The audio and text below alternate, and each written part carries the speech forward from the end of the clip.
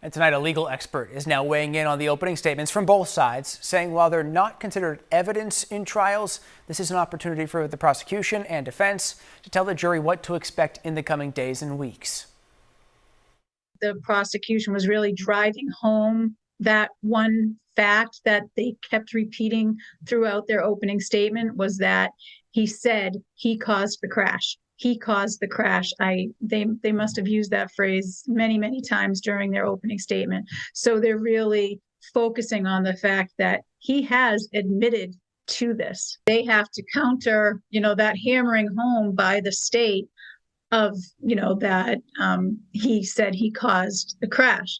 So their opening statement focused on the fact that it was one of the victims who caused the collision.